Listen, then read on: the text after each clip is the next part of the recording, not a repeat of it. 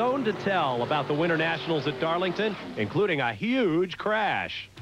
The car went to the right a little bit, and I brought it back, and I shifted into high gear, and it jumped up on the tire and spun worse.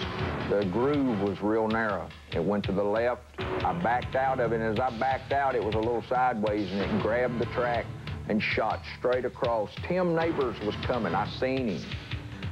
I could have saved the car if I hadn't locked the brakes up, but I would have hit him too, probably.